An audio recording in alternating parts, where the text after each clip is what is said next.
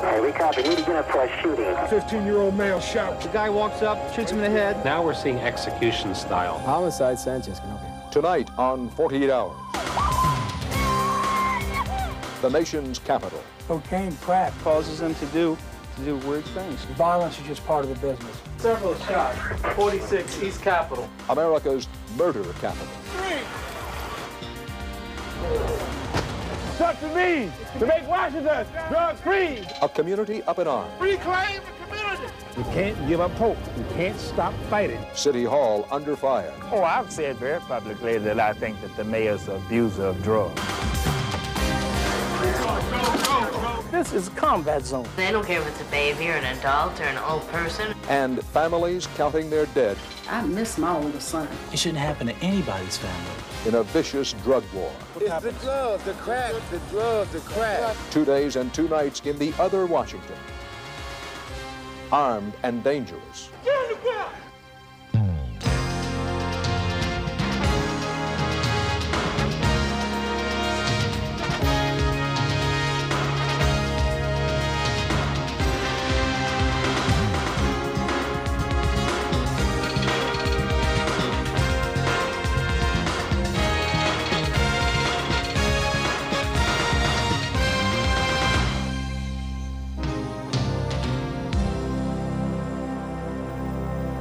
'89 is well on its way to becoming the deadliest on record in Washington. Nearly 300 murders so far. That means for the second year in a row, Washington has the highest murder rate in the nation. In fact, the leading cause of death for children in our nation's capital is homicide. They are victims in a vicious war over drugs. Last February, we spent 48 hours, Wednesday night to Friday night, in a Washington you won't see as a tourist.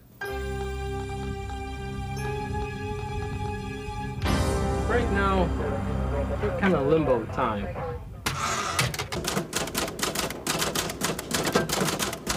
Things should start rolling around 10 o'clock. Let's see what that is. Homicide, Sanchez can help you. 7:30 p.m. Wednesday, Washington's homicide branch, where every murder lands. But in order to close this case and make an arrest, we have to talk to people. So he thinks we know who did this murder. And tonight, the action begins early for detectives Ruben Sanchez Serrano and Louis Green. Cruiser 318, now what do you have out there? Hey, we copy. Need to get up for a shooting. We got several shots. 46 East Capitol. Come on, Louis.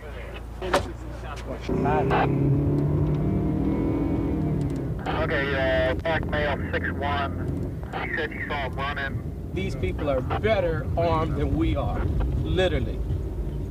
And you got to be very careful when you come up on these scenes. You don't know who's firing at what and what's going to happen out here.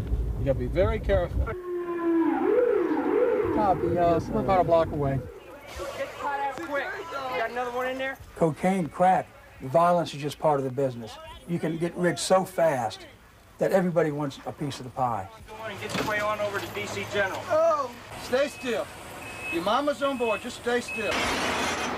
It's just her force. You hang in there with me, baby. Me and you. Gunshot wound to the leg and to the shoulder. Entry, no exit. Blood pressure 140 over 80. Pulse is 120. Good lung sounds, good distal pulses. He's 17, okay? Okay, we're on the scene. Hey, officer. We need somebody out here for a minute. We need somebody to take the area off. Hey, folks, can you back up, please? You want to round up your witnesses quick before they have a chance to change their mind. Was he conscious when he left? Did he say who shot him? The person said, who is that? Who is that? And they just started firing. Open fire? Yes. Your brother involved in drugs? No. No. I need you to tell me the truth. Did you use any drugs? Cocaine, PCP, crack? We're not going to tell anyone. Just tell us you so we'll know. Cocaine, how long ago? No. No drugs. What's he doing tomorrow? You're going to be all right. So relax. We'll take care of you, okay? Police procedure makes homicide detectives grim specialists. If it's clear a victim will live, You think it's going to be yours? I think so. All right. they turn the case over to others. Hey, we copy. Need to get up for a shooting. 103 Rhode Island Avenue Northwest. A Chinese Dragon. Copy. 8:47 p.m. 102 Murder Red is Avenue, just a radio Northwest. call away. And what was that? They've got 2 shot, they've got 1 dead on the scene, and 1 on the way to the hospital. So this one will be yours. This is a different one. Yeah. Yeah. You know, I think that the average person would say this is a very busy night for you. Is it? Average. Average? Here we are, and 2 people shot here. There's helicopters flying over here. It's like a war going on here. That's exactly what it is. People don't understand. That's exactly what's going on. It's a war, and we're losing. It's happening all over the country. Not only here, it's going to happen everywhere. Small cities are going to feel the repercussion of this crap. The murder scene is the Chinese Dragon, a takeout restaurant on a corner known for heavy drug trafficking. Can we help you, baby? Can we help you? No. All right. All right. One victim is dead at the scene, the other is rushed to a hospital.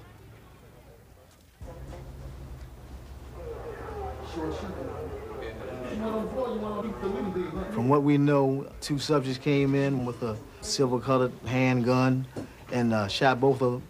Both of them are young, one 17, one 18. Al Terrell, an 8-year veteran of homicide, and his partner, Evelyn Jones, have already started the hunt for clues and witnesses. It will be their case. We have to have an on-the-scene identification. This is the father of the victim who's making identification now.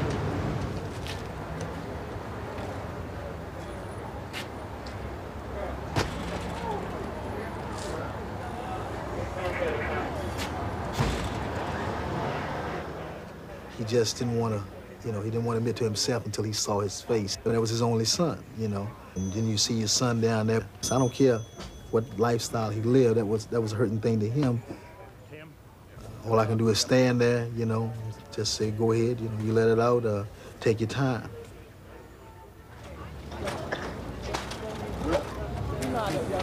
Good. Everybody on that side. Okay.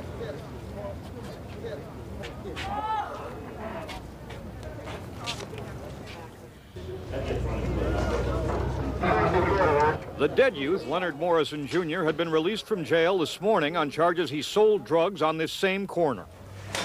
People have lost the reality, I believe. They just shoot and someone has to die. They got to kill them. They got to see blood run, and it's incredible.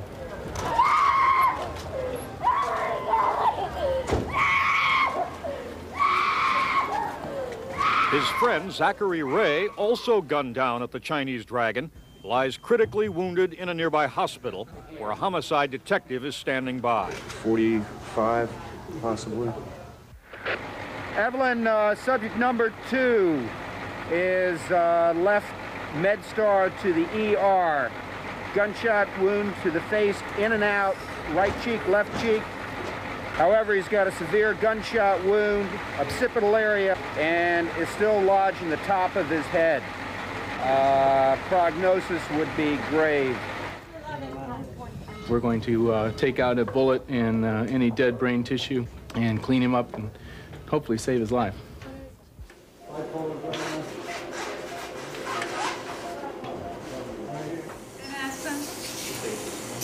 This trauma unit is very much a MASH type unit, and the feeling that we have here is very much of a war front or a battlefield atmosphere. 38. Many times we see patients that are shot up with Uzis, AK-47s. Now we're seeing execution-style injuries, the type where the gun was placed right up into the patient's face or head or chest, and the trigger pulled. You can usually save a good gunshot to the belly with, 1 bullet.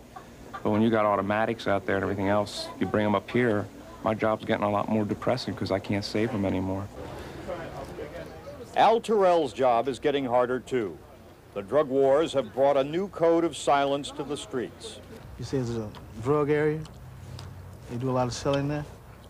I don't know. I know it's bad. In the busy block where the shooting happened, he can find no one who saw it. Did you hear any shooting? Not tonight. Not tonight? What other night? Okay, Not thanks tonight. a lot. Did you see what happened? Did you see any shooting? At Homicide, Sanchez and Green take statements from people who worked in the carryout. Did you hear the gunshots? Did you see what happened? Oh, I can't see because I at the back. We prepared the food. None of them saw anything. People are out here, but they are reluctant to come forth. They do not want to testify. They do not want to be involved at all. And without their help, we're useless. It's a losing battle. Right now, the number of murders that we're getting, we don't have the luxury of time of going to investigate. All we do is have time to mark and move, mark and move.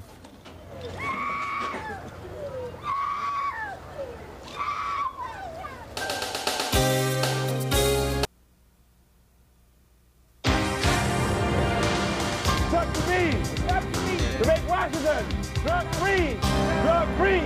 Washington's Mayor Marion Barry trying to lead the charge against drugs. Up and home.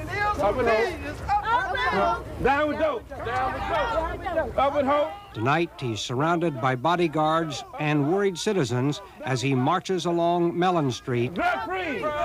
a drug-infested strip now controlled by dealers. Drug-free. Drug-free. All right. Mr. Mayor, what good do you think you're doing as you walk through the neighborhood? Well, they're glad to see the mayor out here and the councilwoman out here. And second, give them some hope that we're going to do something about this problem. So this drug problem is so complex, so complicated, that there's no single, simple solution to it. But you can't give up hope. You can't stop fighting. Mr. Mayor, we got an area mapped out for you that we'd like for you to follow. Okay. Next stop, almost down to the circle. We recommend that we not go all the way to the circle. Drake Place in southeast Washington, just across the river from the Capitol. You go ahead and walk. You walk with me. I'll protect you. Walk here? I'll point in front of you. That's the location where we had our homicides for this year. How y'all doing? What can we do about this neighborhood? What can we do? Clean it out. This dope. Huh? Close it down. Do something. Much shooting going on here? We get sick of it. Shooting, can't go to sleep sometimes. How do you feel as mayor of the nation's capital city, walking around here tonight, you have on a bulletproof vest?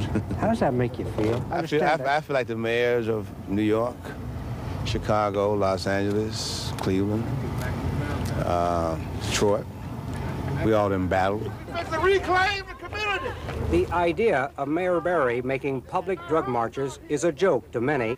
Well, I've known the mayor now, I would say, for over 20-some years. Who charge that Barry's personal problems make him the last person who ought to lead the war against drugs in D.C. Oh, I've said very publicly that I think that the mayor's an abuser of drugs. Calvin Lockridge is a school board member. He represents the district that includes Mellon Street, where the mayor made his night drug march.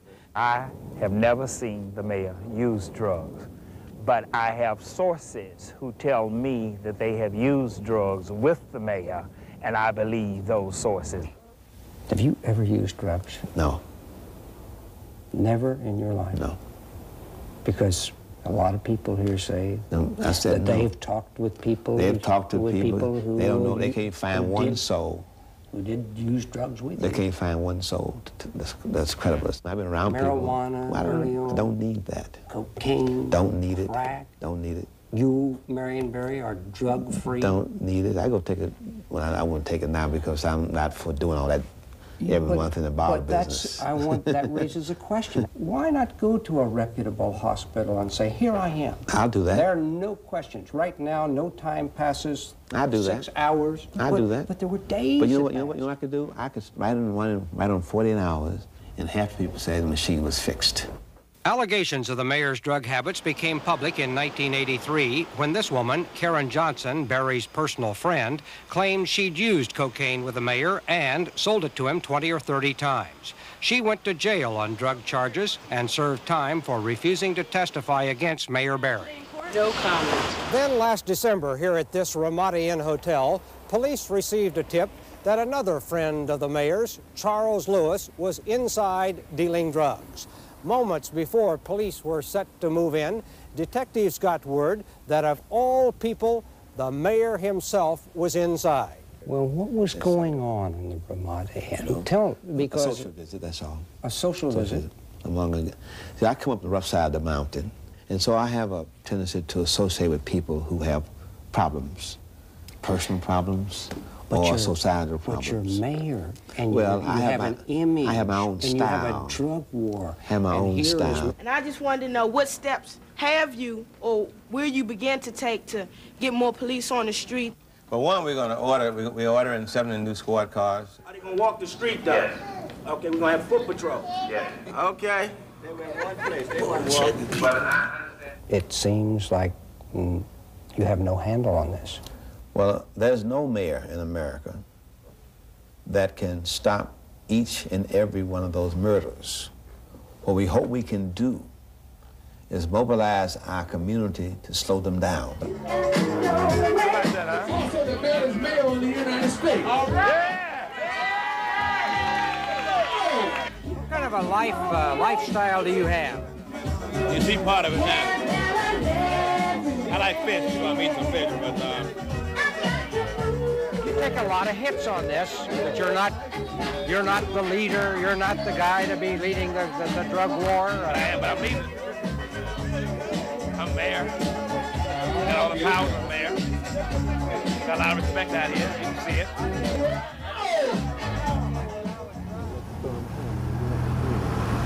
So it's the end of a day. 1:15. Overnight in D.C., we had 6 shootings. One fatal, one very critical. All of them appear at this point to be drug-related in some way. Never ended. What do you think when you hear that? We're going to try to make it in. In a few hours, the embattled mayor will awaken to more bad news from the battlefield.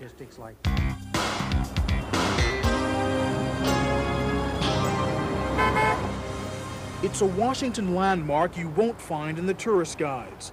I mean, it's just like a nightmare. Drake Place, a crime capital in the nation's capital. Get on the ground! Get on the spread them out, baby! High drug area, open air market, maybe a little PCP, but basically just crack. The open air markets function 24 hours a day? Yes, sir. Y'all scaring the customers away, man. There have been 4 drug-related murders since the first of the year on Drake Place. Disturbances almost nightly. Uzis, machine guns, you name it. Spend a day in these neighborhoods of projects and modest homes and you're overwhelmed by the drug sweeps and pushers. So are the people who live here. Why do you think so many people are getting killed? From drugs. From drugs. Why though? What it's happens? The drugs, the crack, the drugs, the crack. Right. It's all out of the community out here. You have to look at that and see that. This place has never been like this before. I've never seen an ice cream truck so heavily reinforced. Yeah. Got to be that careful, huh? Yeah, man. Shit, ain't nobody getting in here kill me. When they start shooting, I duck. It's hard out here, though, man. Nighttime, I go in early because it's very scarce out here, man. You don't know what might gonna happen to you out here, man. You can be an innocent bystander and get shot. You got hit right below your knee? Mm-hmm. And you happen to be in the line of fire? Wrong place at the wrong time. That wrong place was Drake Place. Thank the God, you know, I'm still have my life.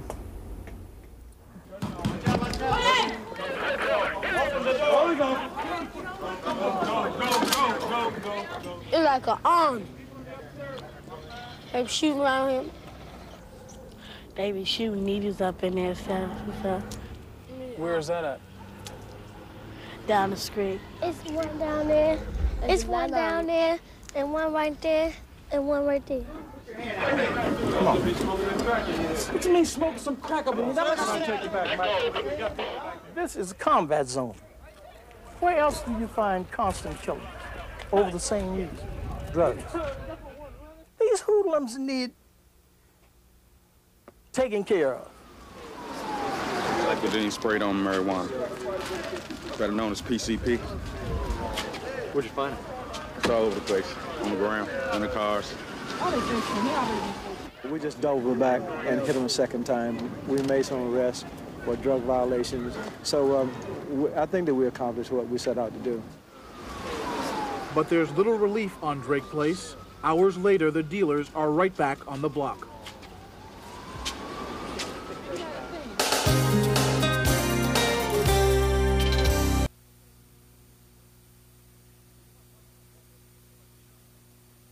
It is not possible to get AIDS just by being in the same room with someone who has tested positive or even has the disease itself.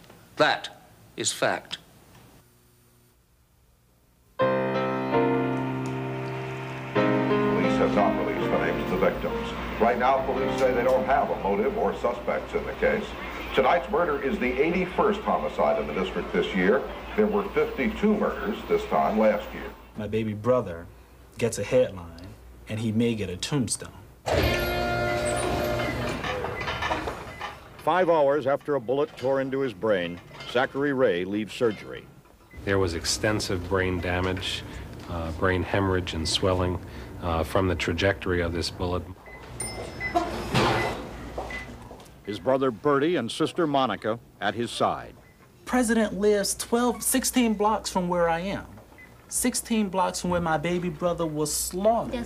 There is a waiting room right here that you can wait in. And the rest of the occupation in about an hour.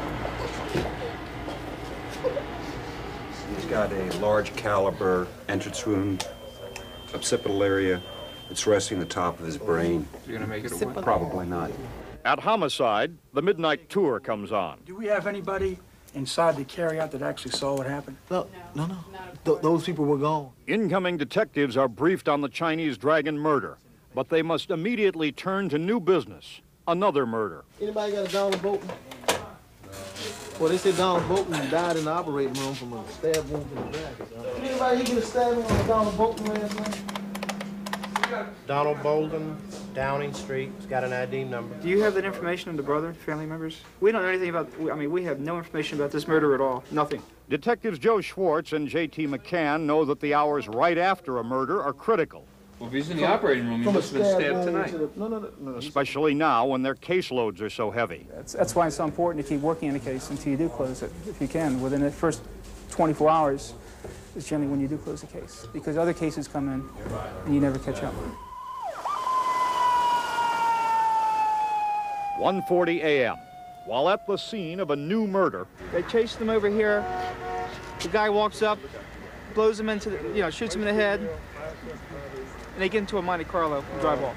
they get a break in the one they left back at the office. We found a witness to it when we were up there, okay? A guy named... Muff was actually involved in the fight, but he's not involved in the actual stabbing. They head back to Homicide to talk to witnesses. Everybody's going to have to wake up. Midnight ain't here no more. People are coming in and working. You know it's been a bad night when you come in the door and you see witnesses just all lined out in the hallway or in the little vestibule there, 7 a.m. Willie, you ready? Let's go. They've pieced together the story. Drug sellers who repeatedly stabbed a customer to take his money.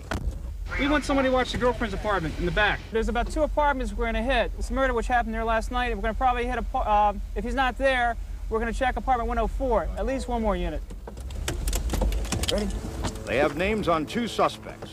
One, a 14-year-old boy who lives near the murder scene. 1 or 2. The rest of y'all can stay outside. Do you know where Boo's at right now? No. Boo's the one to stab him? Yeah, I was standing right there the whole time. I was trying to tell him not to stab him. For what? It ain't no sense to do it. I was pulling him away. All right, where's the transport car? Right beside here. Behind us. All right, you want to just take him right down the house? This whole murder's over a $20 crack. Okay? That's all it's about, a $20 rock. If you saw it, fine. But if you didn't see it, I want you to be lying to cover up for your boyfriend. I ain't coming up for my boyfriend. I ain't seen him in it. Well, what happened then? Tell me. What happened? When I was standing in the hallway, it was, Show me where it happened at. Come on, you show me where it happened at then. The second suspect, known as Boo, also lives in the neighborhood. He probably hit the man, but I did not see Boo with no knife. All the blood, is that where it all came from? It was, yeah, the blood. It was right here, and they was standing him outside, too. Right here in the hall. Right here. Out here. Let's get somebody to take her on down, too, okay, for a statement. Apparently they sold him some bad drugs, and he wanted to get his money back. It looks like it's been wiped already. It's been cleaned off. It's clean. Clean. Are we sure it's a weapon? She said it is. She said this is the weapon that he gave her. That's good enough. The juvenile we arrested for this says that the other person we're looking for, Boo, who he says did the stabbing, is at this crack house. And we're going to go see if Boo, Leonard, is there. Our backup. In most neighborhoods, most of the crack houses are known to everybody. This isn't what you used to. We can't. This is a known crack house where people come in to purchase crack, use crack to get high. Clearly, it's all narcotic paraphernalia. This is the last place he was at, we're told. So right now we just have to wait to get some more information where the guy Leonard might be at. So. Hey, Willie, make sure you get the back of 104, okay? Come on, let's go up. Another tip. The suspect is at a relative's home. Could you open the door for a minute, please? I want you to knock on the door. I want you to say, boo, please, please, give yourself up to the police. Please. You're helping him out. I'm not doing it. You're helping him out. She says he's in that apartment right now, okay? He told her he didn't do it. He was there, but he didn't stab the man. Here, come here. I'll knock on the door. Are you staying there with me? I'll knock. No, why I gotta stay in here? Would you call out to him? Ain't nobody in here. There is. Would you please call out to your brother? I'm not calling out. No, you're not in there. With no search warrant, the police are stymied. If we went in there illegally, we could jeopardize the case, which we don't want to do. Probably in there, can't do anything about it. Yes, great. Seriously, just be truthful, that's all. That's why we wanted to talk to you before. I can't take no murder time, man. I ain't never murdered nobody, man. Yeah. I want him to stay right here for a minute. After we left, Joe and I went back and stood in the hallway for a few minutes, and I heard movement on the inside, so I decided to stay. Next thing I know, the door is being unlocked. They opened the door, and there's my man standing inside the door. I should say sitting inside the door. It's a new generation. Most of these people are using crack, using drugs, and it just causes them to do weird things, strange things. You know, they'll kill you for a $10 rock, crack rock. They'll kill you for anything at all, and not think twice about it.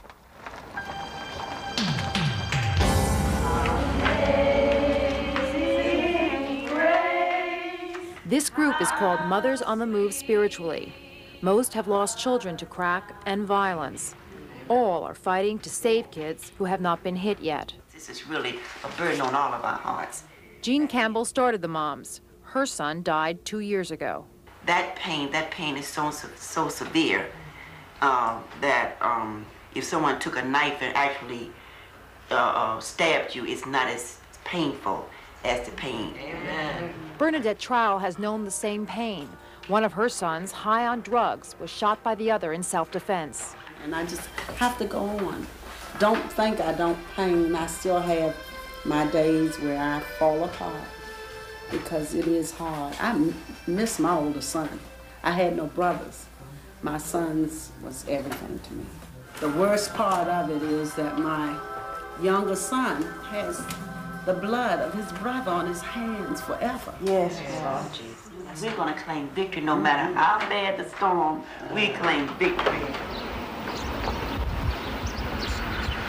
Jackson, you have a basketball game, right?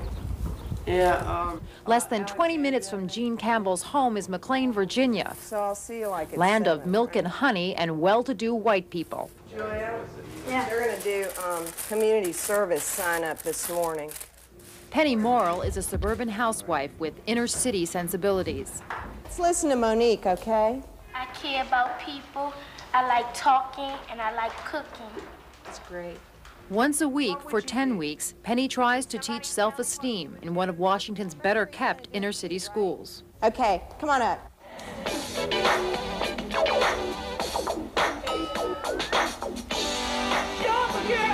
Awesome. That is great. Thank you, Albert, for being so great. It was really nice to meet you.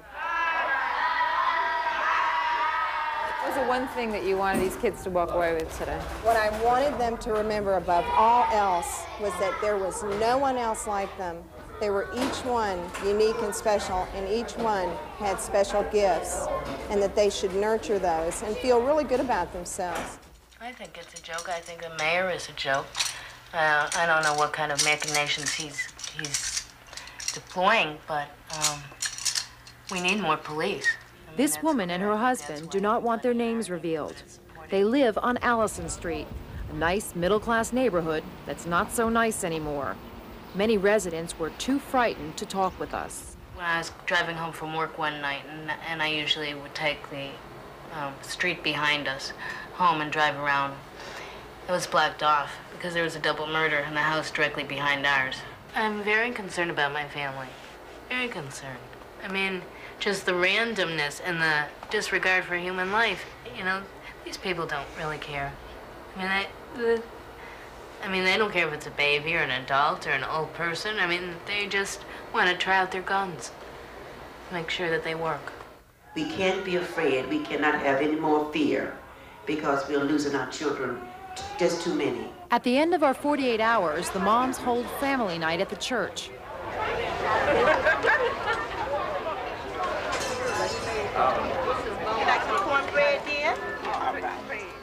It's through reaching out and helping others that the healing does really happen. And I want you to take that message with you.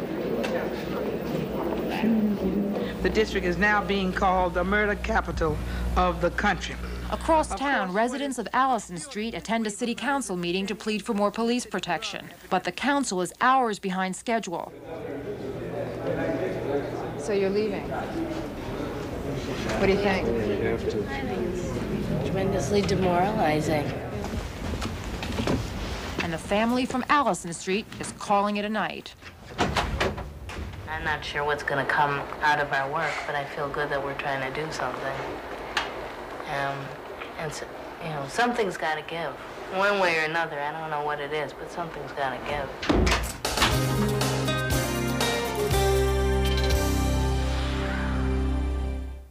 For months now, they've been attacking Rudy Giuliani. One candidate has spent $8 million on negative advertising against Rudy. What are they afraid of? The answer is simple.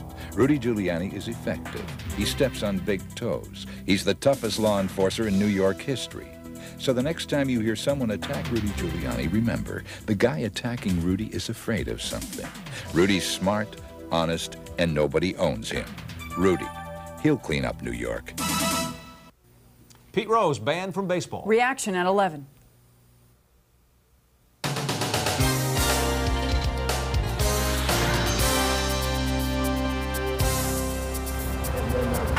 Up the hills and down hills,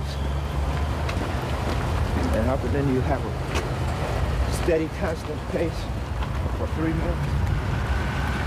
Fast walking, good for you in the morning.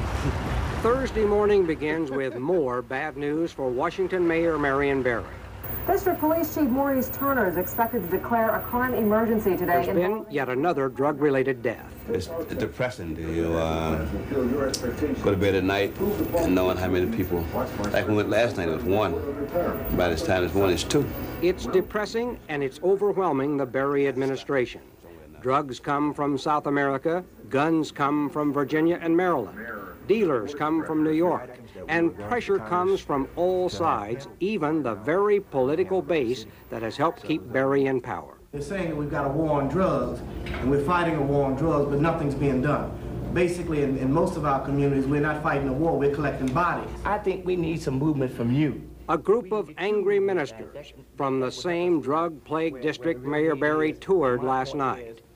They're demanding more cops on patrol and an immediate curfew on teenagers. 18 and unders, they're out there, they're selling drugs, and we need to smack their hands now. Mr. Mayor, I think we need to move now, and I think that even tomorrow is too late. We've already had 2 shootings in our neighborhood in Benning Heights, Marshall Heights last evening. Well, we leave this room, if we don't get some kind of commitment for some help now, we're going to come back. But, Mr. Mayor, we're going to come back, we're going to show you all something. We're going to come back to people. The mayor tries to stay ahead of the steamroller. We're clear we haven't, this is an action meeting, so we're going to get some action. We need to come to a close. Thank you. Thank you so much. Barry doesn't think a curfew will work. It's a simplistic solution to a complex problem. He promises the ministers an answer at 4 this afternoon. We'll get some action. Yes, sir. Yes, sir. Right with you, Doc. Right with you. What's driving the fear here in Washington is violence and the killings. He goes to his police chief for advice, the same chief who has branded the mayor's anti-drug Operation Clean Sweep a failure. The mayor called the chief brain dead for trying to cut the program's budget. He and I have disagreements like everybody has disagreements. I'm going to continue to lobby the mayor for more police officers. He's going to continue to tell me to do more with less. You satisfied with what the chief's doing? Of course, if I wasn't, he wouldn't be sitting here. Thursday afternoon, running late. The angry ministers waiting for an answer on the curfew. But rushing back to that face-off, the mayor's limo is hit by another car. I don't ride these cars, you know? I ride it. We have a second district scout car meeting at 34th and Whitney. You ride with you all? Mayor's in the front. He hitches a ride in our van. 5 minutes before. Welcome back. We've been working hard on this all day.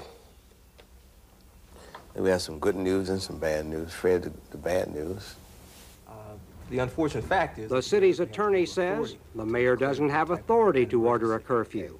Based on that, we could stay here all day and haggle about what we're discussing. The good news is that we will assign 50 officers from SOD to the 6th District to augment the regular police officers out there. I'm happy to report at this hour that Chief Turner has scheduled 50 policemen to begin work in the 6th District. I learned a long time ago that you bang a man over the head to get his attention. Once you get his attention, you start talking with him. We got their attention, and we've been talking. So how did that go, Mayor? Wonderful. Wonderful. I mean, another day in the life of a big city mayor. What do you say? It's another crisis. You know, you just solve one at a time and keep on solving them. We just get good at it, that's all. Last week, the council approved the curfew Mayor Berry didn't want. It goes into effect next week.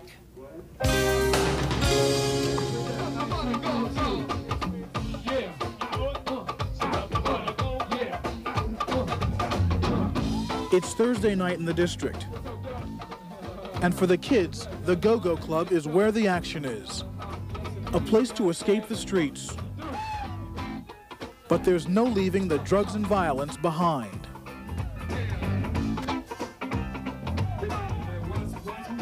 We're trying to eliminate any weapons or anything from getting into the club.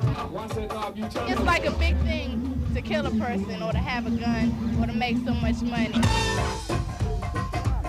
My cousin died January 1st. He was the first murder victim of the year. Shot in the chest several times.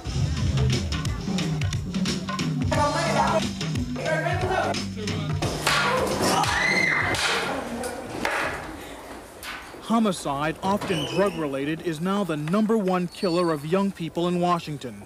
Well, I must say that was an interesting scene that you created. Even the schools have created special classes about crime. These are key questions.